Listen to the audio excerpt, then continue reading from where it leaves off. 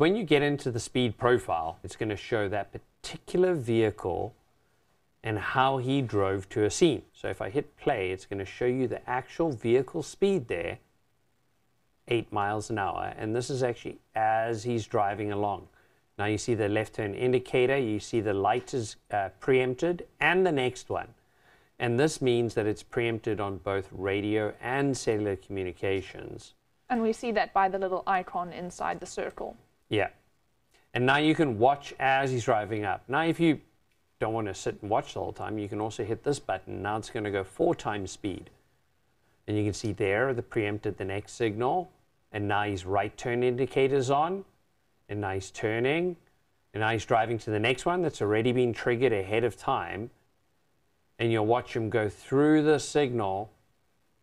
And you'll watch how quick the signals also go back into normal operation.